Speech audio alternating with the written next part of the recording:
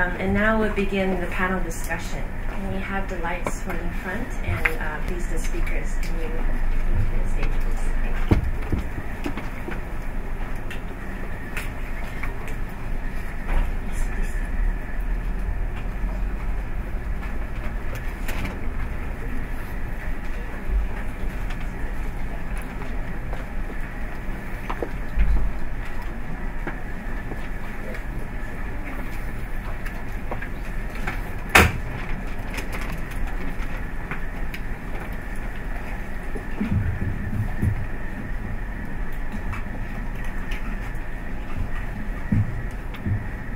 Thank you for all your very rigorous and intense topics.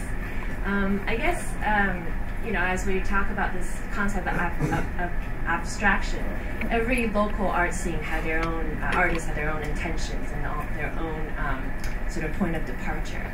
And I think one thing that kind of struck me throughout these talks is this longing to return to, let's say, you know, in Korean modern example, return to the origin, or return to, you know, sort of a tradition. And I think for the calligraphers in Japan, also looking at Jomo sculpture, and for the artists in Taiwan, looking at literati paintings, or as a rejection or as a form of continuation, just going back to somehow a traditional concept and a tradition. And I think in America too, something to go beyond the sort of the obvious and go to something that's metaphysics, or return to kind of looking at nature. I'm wondering if you all could sort of comment a little bit on this impulse to go back to something, to return to something. What is the sort of, how does that relate to, how do artists sort of imagine this abstractness through this return to something?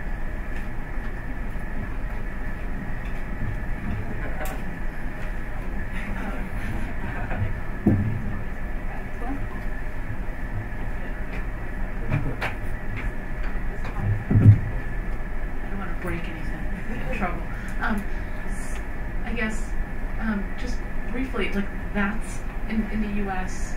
This is, which has been very much the new world and interested in going forward up to this point and being the most capitalist, the most modernist.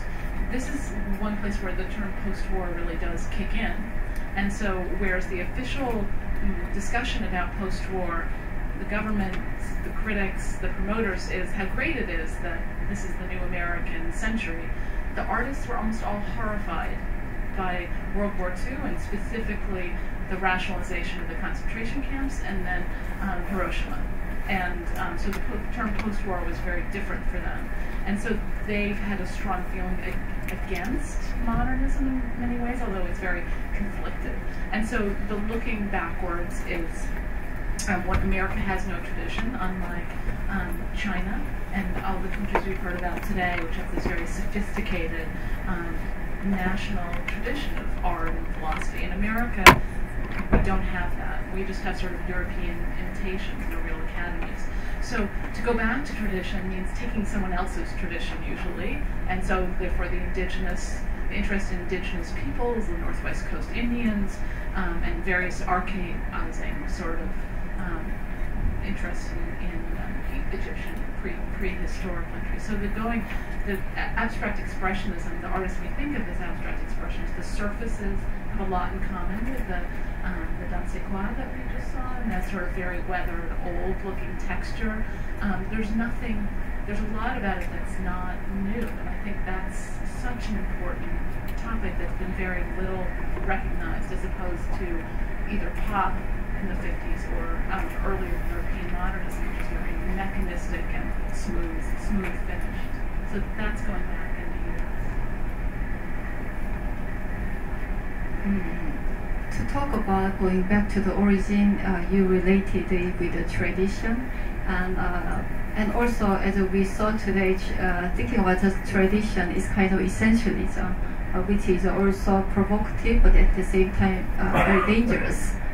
So these critics and dansequois artists, probably they know that as well. But there was no alternative to avoid the tradition as well. If they knew about alternative, they could find something else. And because of this reason, since they are connecting the color of white, even dansek means a single color, with the surface of white porcelain and Goryeo dynasty's celadon surface, they knew it's a danger, but there was no alternative. And the revisionist art historians, and also at the same time Minjung artists, as you can, if you know about Korean art in the 70s, we have two layers. One is dansekwa artist, and then the other one is a more descendant Minjung artist. So it's the latter was a politically very involved, I can say socially engaged art. So it's like the same, they existed together, but it's almost like oil and water. It doesn't mix, two different layers, but it's the same era. So Minjung artists or revisionist historians or leftists usually criticize the historicism of these dansekwa critics, because thinking about white with the Korean identity, some historians think that they are formed during the colonial period. From 1910 through 1945 was Korea's colonial period. So, and in their argument, there is a Japanese art historian called Yanagi Muneyoshi.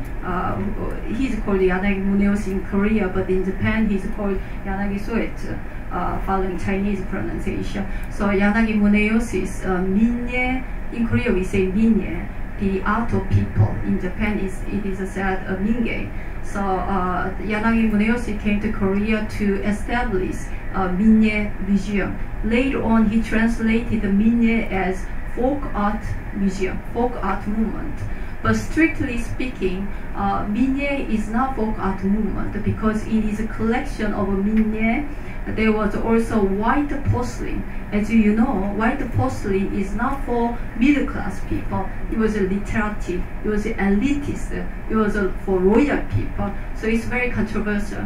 So this is because we had colonial period, and also during this colonial period, the color of white was considered very Korean, which was promoted by Yanagi Muneyoshi. He wrote several articles on Korean craft. But this is it's hard to criticize, because whenever we think of what is very Korean, who can answer it without thinking about white color or Goryeo dynasty, the white porcelain? So I try to be very cautious about this kind of criticism. Then I try to read Ye's primary sources. Then found that they try to moving forward for modernity, like a Western concept of modernity, like modernism. Then they are looking back. It's almost like an opposite Janus face. It's like it's almost like an interlocked in the middle, but one looking forward, the other looking backward. And I think this is a dilemma, but at the same time, this is the identity of Korean dansekwa. Thank you.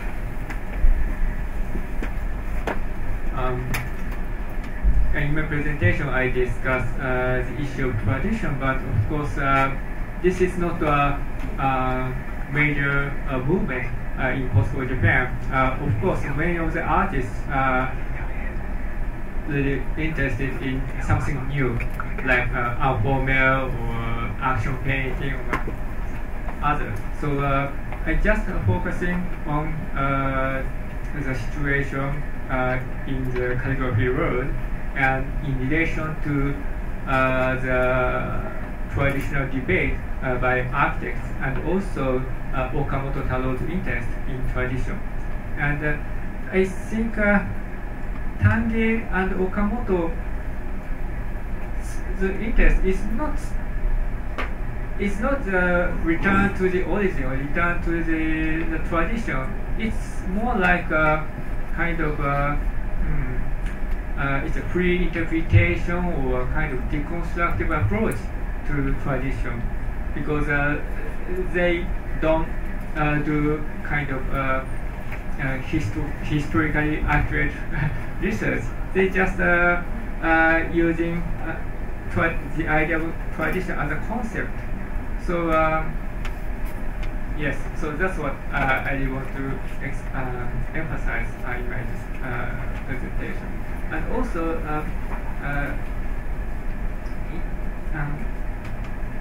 about as for the abstraction, issue of abstraction,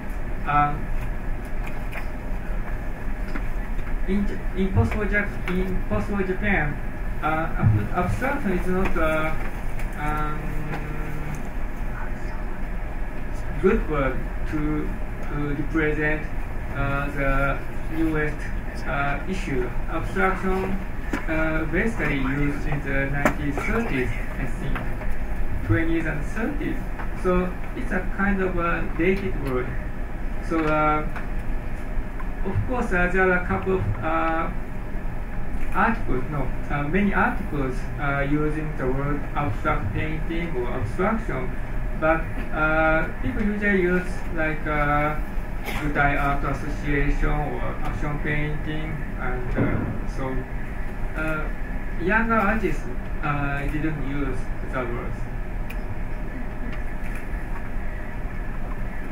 Okay, in the context of Taiwanese ink art and the relying on tradition, we have to sort of go back to late 19th and early 20th century to see this as a continuation, not just as a Taiwan, but as a sort of Chinese continuation of resolving Chinese crisis under the colonial condition. And for the first time in Chinese culture, China was behind the hand and China was crushed by the West. And so this notion of crisis was very, very present in the minds of all the intellectuals of China. And so essentialism then became important, and of course it was also found by Japanese and Asians. And so in the post-war era, that mentality continued to reconstruct the tradition in Taiwan, to rebuild the renaissance of Chinese culture on Taiwan. Particularly, it was important for Chiang Kai-shek's government to hold on to power in the post-war era. Now, these young artists were working sort of outside of the traditionalist group. They weren't in power as those traditionalists who held positions in government, in teaching positions, or withdrew to official positions. Nonetheless, they followed the Western modernism and picked up what was interesting, what was popular in the West already, and reframing those ideas and grounding those ideas in traditional culture as a way of reforming their art. And they did so mainly to protect themselves in that cultural environment, because during the martial law, one could easily be labeled and to be thrown into jails. In fact, Gilbert at one point was very close to being executed. And so for them, essentialism was important, and there was also that interest in using tradition as a way of protecting itself.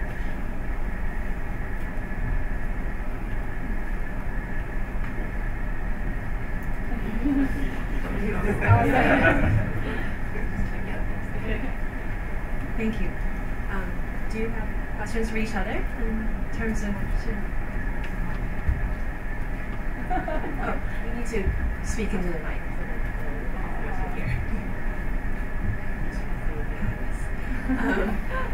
Do you have questions for each other that? I have a question for Anyi. I was wondering how artists in Taiwan knew about Western art, Western contemporary art, or Japanese contemporary art. So how far Japanese art was known in Taiwan in the 40s and 50s and 60s? In the 40s, it was still under the colonial rule up until 1945. So there was that direct contact with Japanese. So there was no problem. In the post-war era, there was still a fair number of Japanese artists in Taiwan. Then they had dialogue with them. But we're talking about into the mid-50s and early 60s.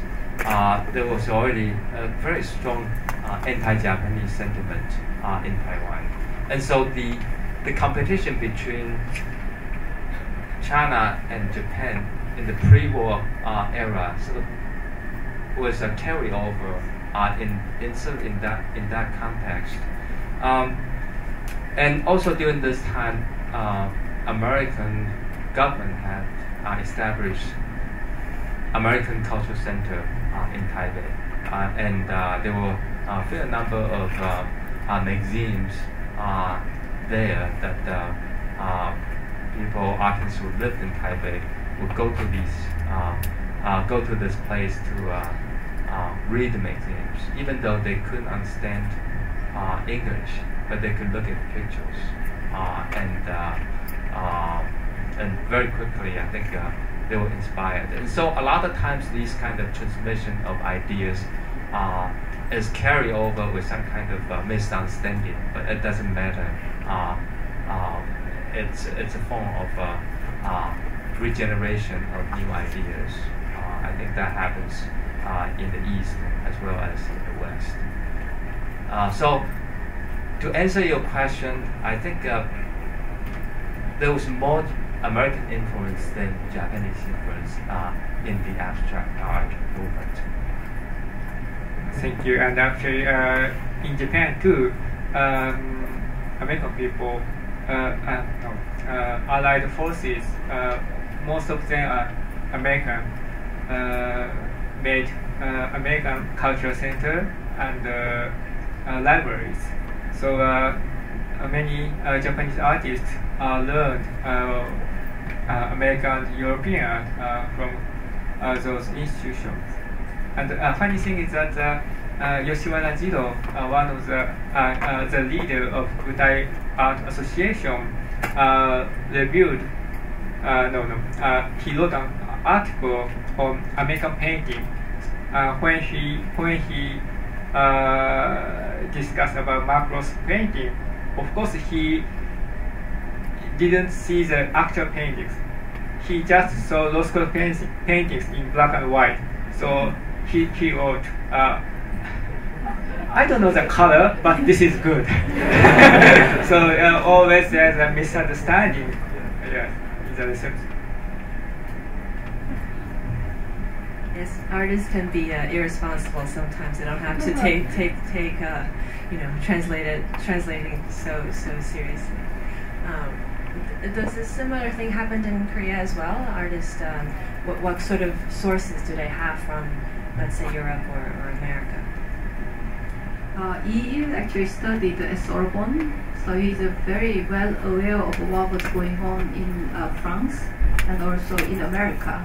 And he translated several books from French into English, and also this is very interesting. Although sometimes artists don't like to agree by whom they are influenced, and also what they saw. And interestingly, I saw actually after this AG exhibition, I was telling Genji that I could not find the first name, but the last name. But in Korean Hongik newspaper, it was a publication.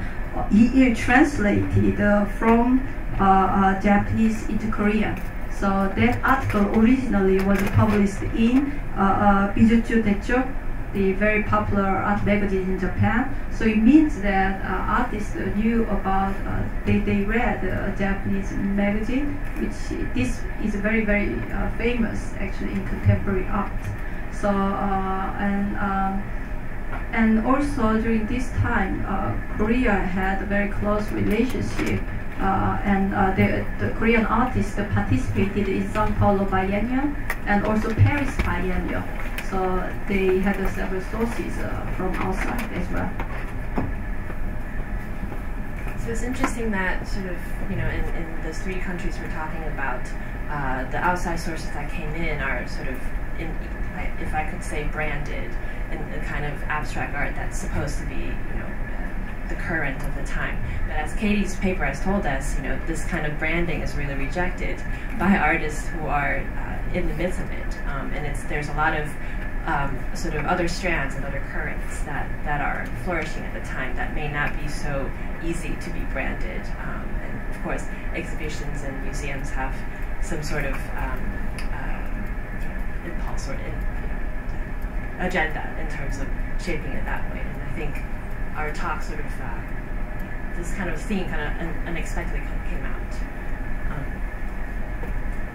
Do you have other questions for each other?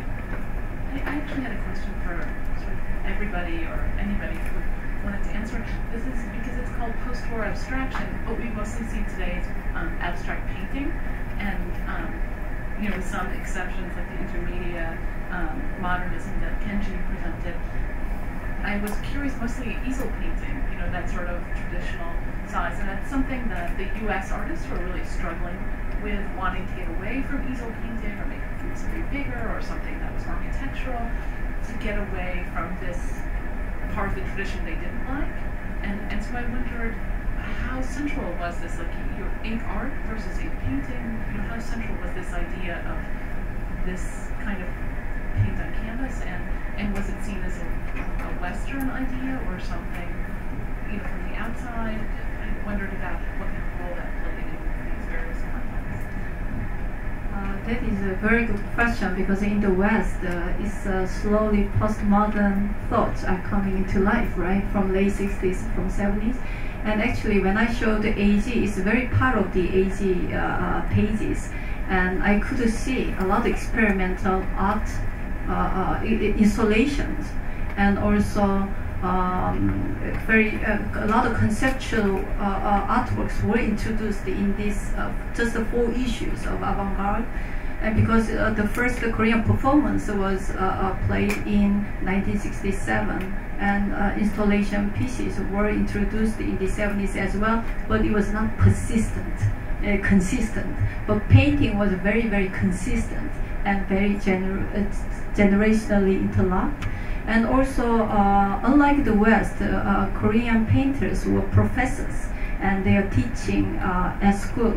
So there are several departments, and still we say that the department of painting is like the central, very, very important department, because we're thinking about the category of fine art, which was introduced to Korea after the war. Korean studio art programs was established after the war, basically. So, can I do I answer your question? In Japan, of course, many artists regarded easel painting as a Western tool, of course, and I think it was in the early 60s that some of the younger artists criticizing and rejecting easel paintings. Not only easel but also canvas or oil paint. So that's how performance art and performance art kind of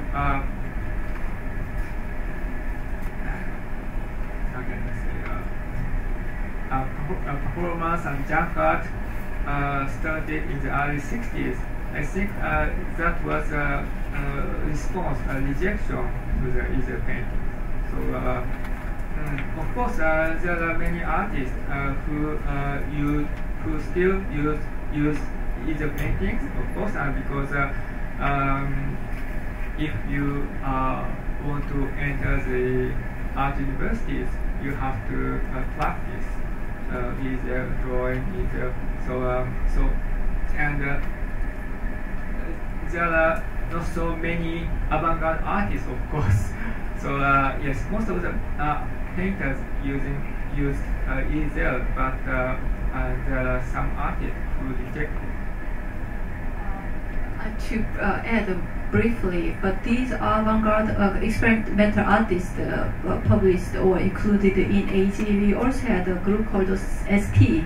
It means space and time. And they are evaluated now in Korea by galleries and museums. I think especially in the late 60s and 70s, Yi Tek's sculpture is really amazing, and also Kim Gu-rim's early film work, and also his work was included in Avant-Garde AG magazine as well. It's wonderful. I think that they had a retrospective exhibition last year and represented by now prestigious galleries. So now they are really importantly evaluated and considered. But back then they were not considered. I was interested, Kenji, especially because, the American artists are rejecting painting later too to make performances. But you were talking about Wanchai earlier, and that they were pushed by their European promoter to make paintings and to sort of restrain that impulse to work in different ways. So I wonder if it's something more than just going beyond painting, but if it's easel painting is specifically European or American.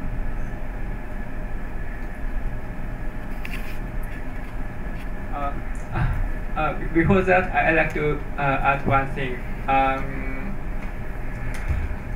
Japanese artists, of course, made larger paintings in the late 50s and 60s, but Japanese houses are very small, so they had to divide a painting into several parts. So there are a lot of paintings that can be divided into several parts, like Tsuoka Masao's Ningen Hika, yes. And about the Wanchai artists, of course, they start. The Wanchai Art Association was established in 1954, and in the early period, they are more interested in performance and installation and kind of time-based art. But in 1956, there was a big exhibition showing informal paintings. Japanese artists are really interested in informal paintings. And the next year, in 1957, Michel Tapier came to Japan and giving advices to artists, including Wanchai artists. So that's why Wanchai artists changed their styles more into paintings, because according to Tapier, paintings are portable and can be exported to France and other countries, and of course they can sell. But still, of course, Shiraga Kazuo paint his foot paintings, putting his canvas on the floor, which is totally different from the Western style painting. So what is it? I'm a second. And so yes. Okay. Yes. Okay. But of course, as for the Wanchai, people often say that because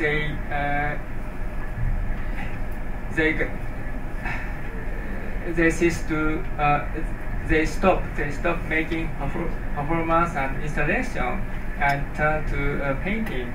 But recent scholarship has a different idea. If you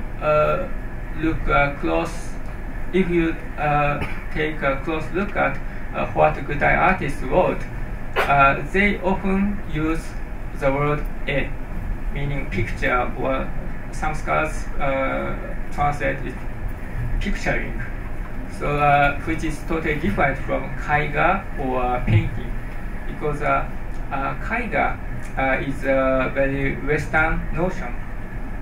It's a kind of translation of the Western word painting.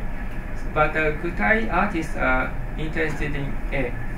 "E" is, of course, a traditional word meaning picture, and also when you are a child, one of the first things children do is making a drawing. So in Japan, we say "e o kaku" or "oekaki", meaning making picture. So and the thing is that the word "e" includes not only paintings but also performance and installation in the Gutai artist wordings. So that's really interesting. There were other groups, other developments, other than I think art in Taiwan in the post-war era, and I think there's been a book written by Yeon on the mixed media movements in Taiwan. There's several groups that were active during the time, and an artist like Yang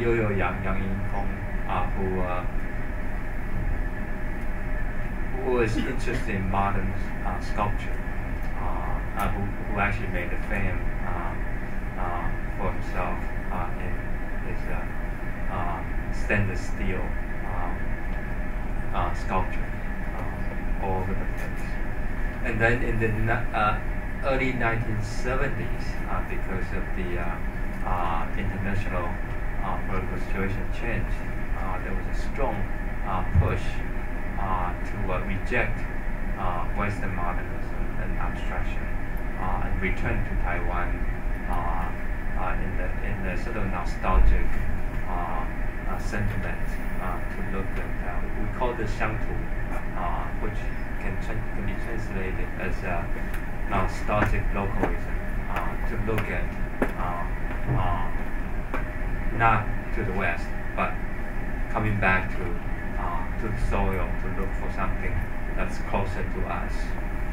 And so that was a very strong movement in the early 1970s that changed the dynamics of art in Taiwan. And I think if I may, for Noble Song, his paintings are mostly done on flat surface as Chinese paintings usually are, but I guess the sort of tradition that he's most sort of detesting is this, the ink painting tradition, but he still sometimes put his paintings on scroll format, like hanging scrolls. And the Zhangzhe, on the other hand, does not. As Professor Pan has shown, he was using oil, trying oil and ink on paper or on canvas, but the medium kind of is interchangeable.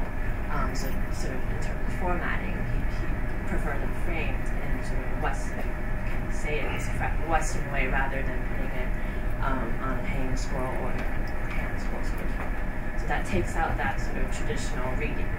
But a lot of sort of modernist ink painters at the time still adhered to that sort of the more traditional way of reading a painting or infusing the element of time into their view.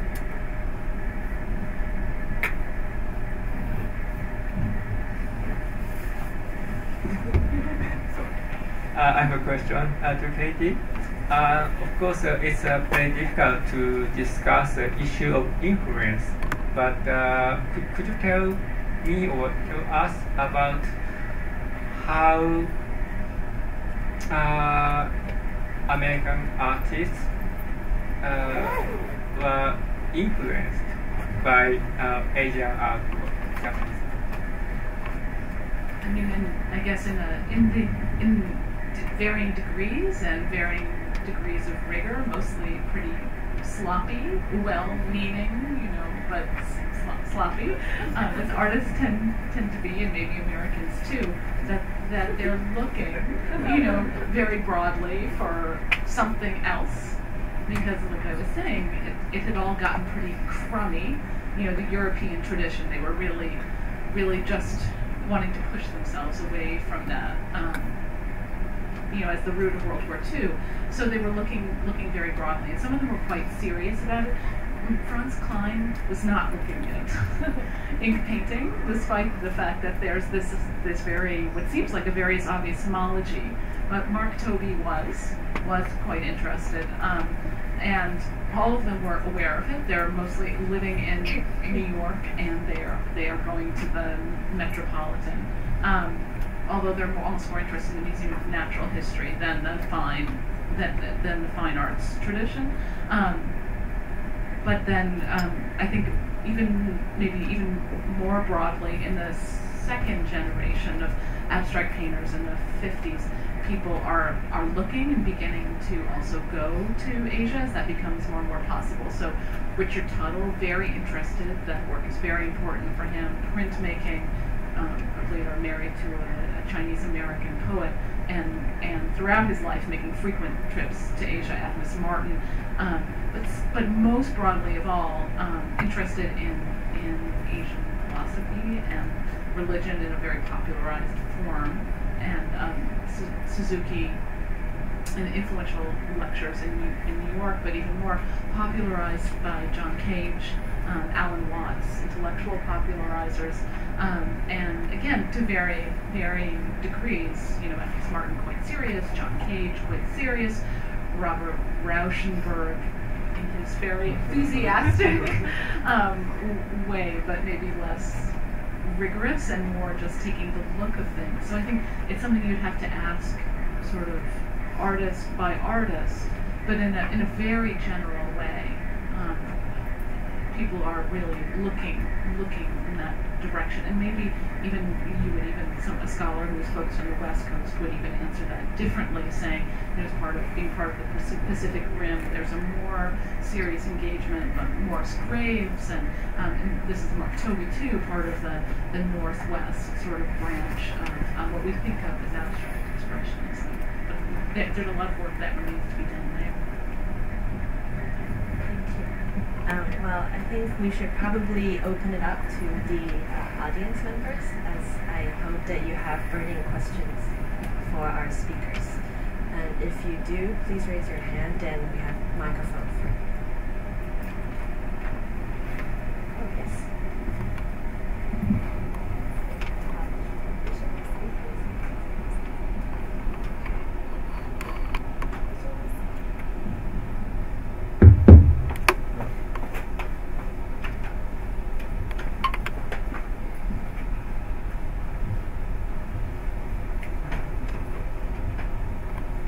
So visually speaking, compared to like Taiwanese ink painting, which is influenced by Zen, that you can see a lot of automatic and spontaneous action in the painting. But for Korean artists like Kim Jong-il, Yu Van, Park Seo-boo, they are more like having like a repetitive pattern, like the water drops. And I'm wondering if there is any, for these kind of artists, like a Korean monochrome artists or abstract artists, do you think these kind of repetitive pattern found in their abstract art is related to their own cultural roots? It is a very good point. Actually, they emphasize also repetition. If you read their writing and also contemporary critical writings, but also they say repetition and very performative, and their own bodies are very involved. And probably they did not say calligraphy or like a Taiwanese case, but I think I think that is kind of cultural DNA. Although calligraphy was, unlike Japan, it was in my program. I thought as I listened to Candy's talk, what's going on Korean calligraphy? I have never seen any students who are doing calligraphy. So, but when we are very little, also calligraphy is very important. Now we are all doing typing, but calligraphy, there was a class to learn calligraphy when I was little. So, although they do not connect with the calligraphy, but they do emphasize with their own physical involvement and very repetitive. They do not say pattern, but materiality. And I think that's why if you see that their titles, it's really like a serial number. It's kind of barcode. And so you can easily find out when it was made because they put serial number. And the same kind of movement actually happened in Taiwan much later. In fact, it happened around the time when the Taipei Fine Arts Museum was established in the early 1980s, owing to many two people who went overseas to study and went back to Taiwan. They thought they brought back the most advanced Western art they were going to promote in Taiwan. One was Zhuangfu, and the other was literature. But in the early 1980s, Taiwan was already began to change, and changing very fast. And so initially, this group had the upper hand in getting exhibition spaces in Taipei Fine Arts Museum. And then the indigenous movement came about, the Taipei Painting School then began to compete with this group. There was that tension between a native-born art group versus this foreign alienating painting school, abstract versus realism. Again, that happened in Taiwan. Just one thing reminded me of Chan. In Korea, we say sun. And the chance effect is, of course, emphasized in Dansei-kwa artists because they don't, especially if you see Ha Jong-hyun's work, he does not paint. He puts paint on the back part of the canvas, so he pushes them down. So it depends on chance effect and time. So it has the texture coming from the canvas. The clothes, canvas the clothes. So, but it's not. They do not say Jan or sun in Korean, but it's also related to kind of a long time, almost like a meditating. Yeah.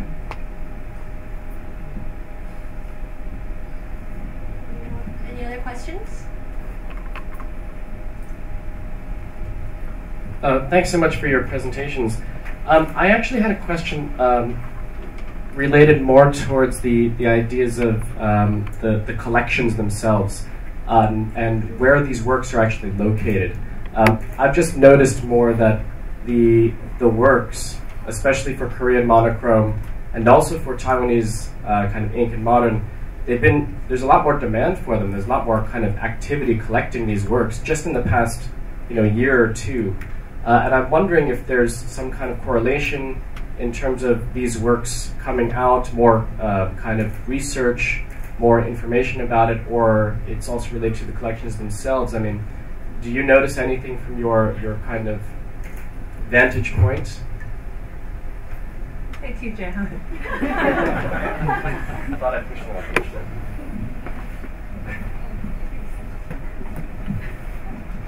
Well,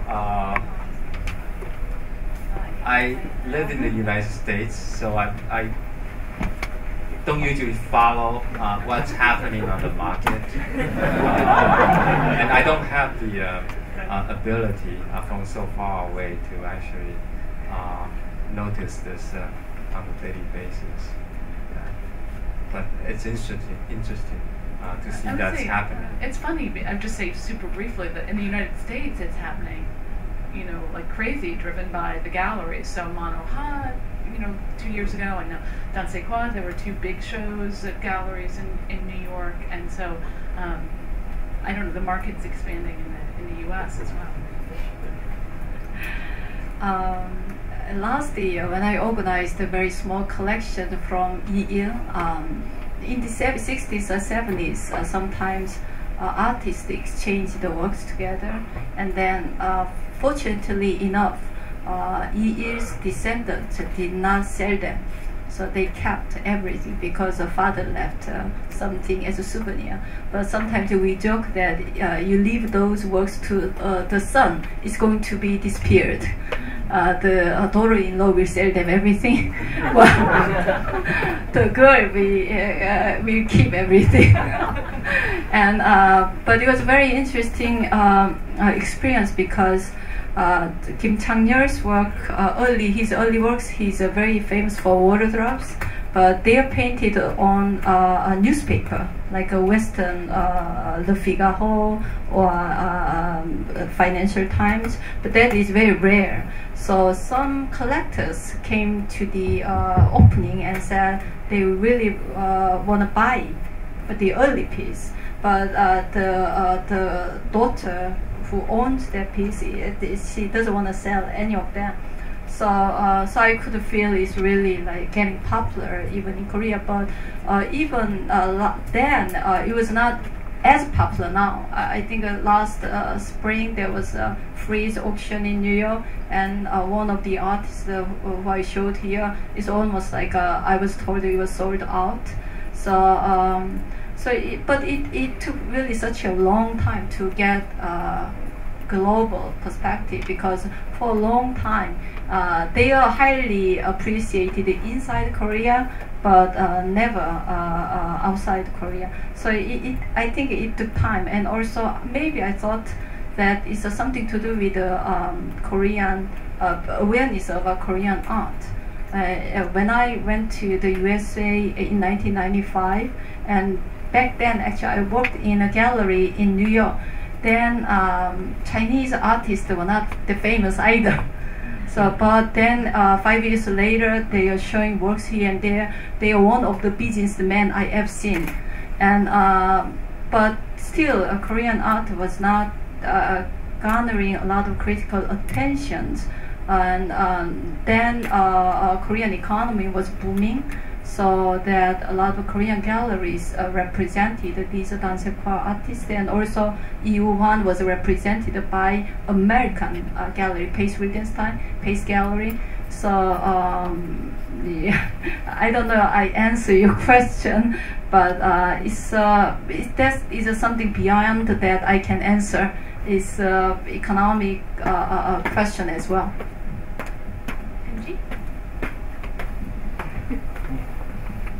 Of course, maybe you may know that good art and monoha art were purchased by collectors in America. So I think most of the major works are already possessed by somebody. And of course,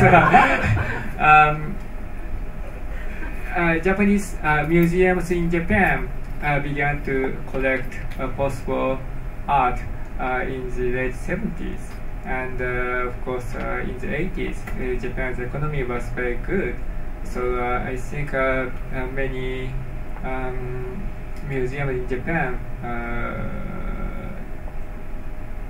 purchased some of the works.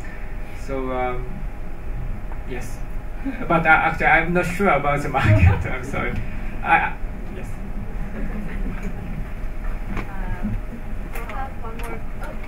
I also think that this kind of conference promotes Dansei Kwa. So yeah, I I don't know, it's good. Oh, one more question. There's one up here. I guess this is our last question. And we can have conversations outside.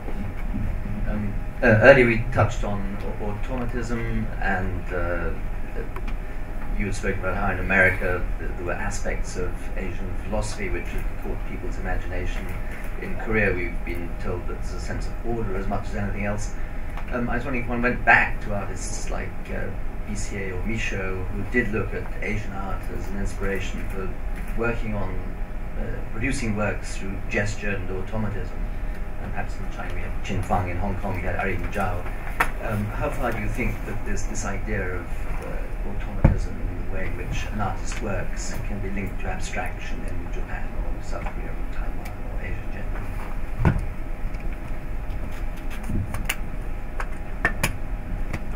Well, in Li Zhongshen's teaching, he specifically taught his students to hold the brush, but not necessarily focusing on transmitting the form that he sees through careful representational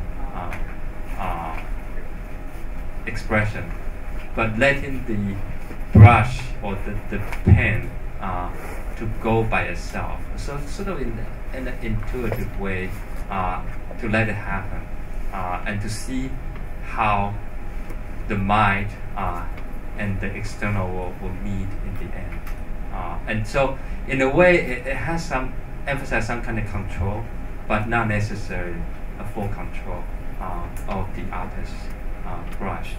And so that's Li Zhongshen's viewpoint in terms of how this process should happen. Now, in Liu Guosong's case, and a lot of his followers follow that it's all mostly by chance, depending on how things turn out in the process. I think one exception is Li Jinyi. He used cork to stamp on the paper, and he draws the grids on the paper and then carefully stamp these squares. And depending on what he's working on, in the end you can see a portrait or see a landscape, but it's very controlled.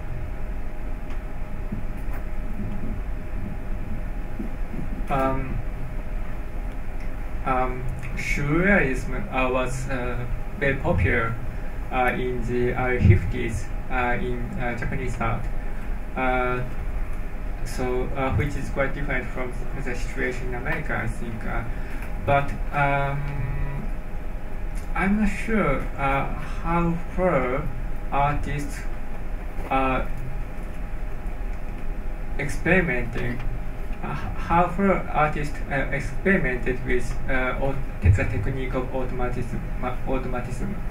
Of course, when you read calligraphers' articles, they often emphasized making calligraphic works without making the consciousness working. So it's very close to the issue of automatism. Of course, there are many chants in calligraphic works, but I'm not sure they are interested in surrealism or automatism. And also, I think we can say the same thing about Gutai art. Of course, some of the Gutai paintings uses chance or kind of subconsciousness, but I'm not sure whether they are interested in automatism.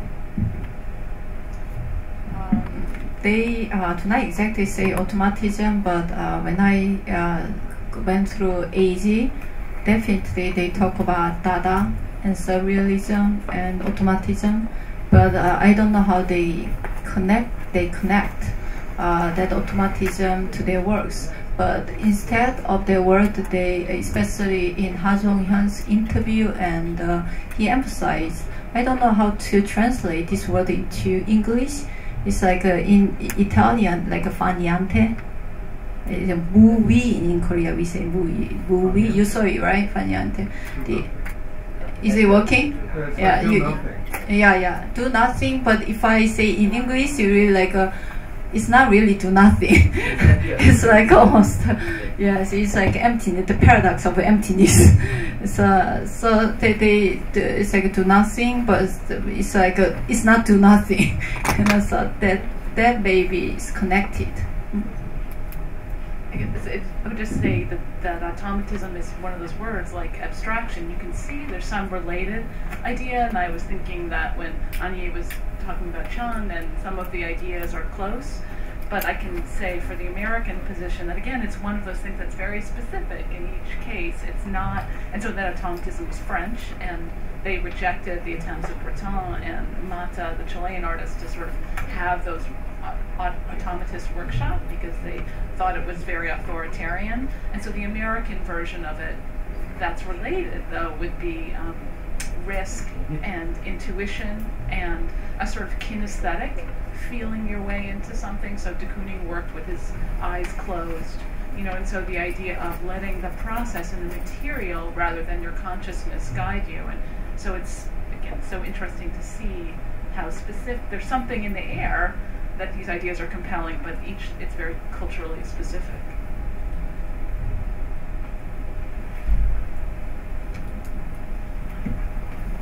Well, with that, I would like to thank the speakers for coming to this 2-day workshop and symposium and sharing your insights and research with us. And thank you all for coming here on a Saturday afternoon and giving us your time and really precious thoughts. Thank you, and there will be coffee and tea outside waiting for you.